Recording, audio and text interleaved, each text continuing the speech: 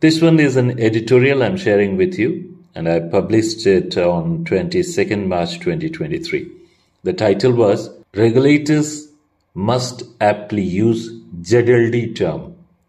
ZLD is Zero Liquid Discharge. Now, let's start with the theme of the World Water Day 2023. It was Accelerating Change, with a focus on addressing the water and sanitation crisis. Sanitation encompasses a wide range of activities, including the management of wastewater and solid waste, the provision of clean water and hygiene education, and the maintenance of clean and healthy living environments. Several scientific bodies, including state pollution control boards, state environment impact assessment authorities, the environment appraisal committees of the Ministry of Environment, Forest and Climate Change, these are all expected to play a significant role in accelerating this change. Despite being scientific bodies, some of these organizations continue to promote outdated and unscientific practices, such as requiring zero liquid discharge (ZLD) outside the factory or the project premises. Well, this was undoubtedly fascinating in the first decade of the 21st century. Advancements in technology and the evolution of environmental judiciary have revealed flaws in this condition. As we continue to make progress in these areas, it's important to reassess and update our understanding of this issue. First and foremost, the monitoring mechanism for impacts of land disposal on groundwater. So the monitoring of groundwater here inside the project premises is a critical concern, and the monitoring of the groundwater in respect of the impacts of the land disposal of what? Wastewater, treated wastewater. So it raises a question, and not only one question, it may be a couple of questions about the effectiveness of the measures to prevent wastewater from percolating into underground aquifers and spreading beyond the project boundaries. As a result, it is essential to ascertain how wastewater disposal within project premises is managed to ensure that it does not adversely affect the surrounding groundwater resources. It may be recalled that when the National Green Tribunal Principal Bench, New Delhi, vide an order dated 24th May 2019 in the matter of OA number 348 of 2017, Shailesh Singh versus Aldua Food Processing Private Limited, stated that no industry can be permitted to dispose treated effluents on land for irrigation, plantation, or horticulture gardening by prescribing standards applicable without assessment of adequate availability of land and impacts of such disposal on agricultural crops, plants, and the recipient groundwater. Impact of precipitation levels also needs consideration while granting such approvals.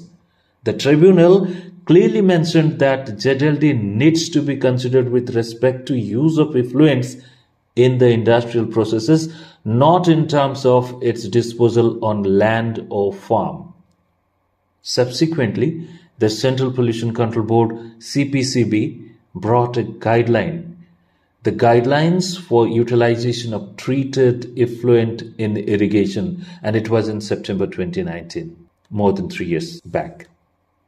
The SPCBs, SEIAs, and EACs should at least cite a reference to this CPCB guideline so as to ensure a scientifically appropriate effluent disposal.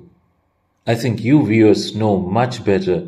Is it happening? As per the guidelines, a project must engage an agricultural scientist or institution for advice on the utilization or rate of application of the effluent for irrigation, taking into account the agroclimatic conditions, and prepare a comprehensive irrigation management plan.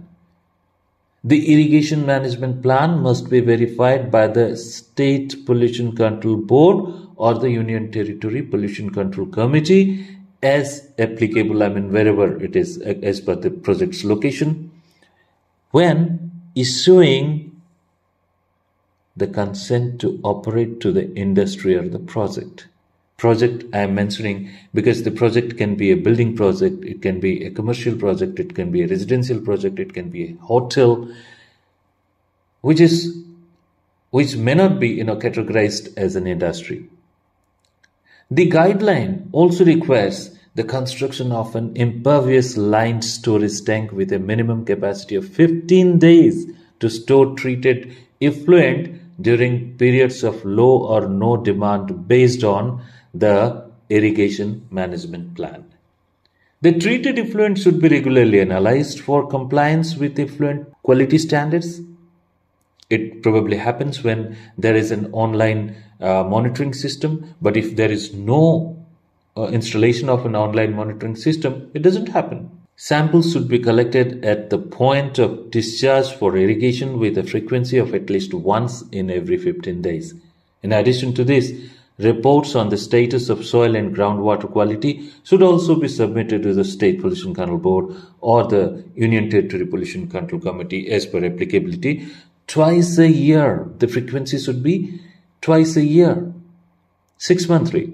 And during the first week of January and July, it is specified that such reports should be submitted in the first week of January or first week of July. While India has established legal and technical resources and infrastructure to address environmental issues, their effective implementation is the key.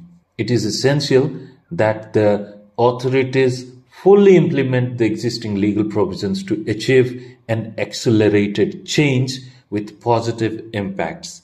This will enable industries and other projects to operate in an environmentally friendly manner, reduce legal complications, and protect the nation's natural resources.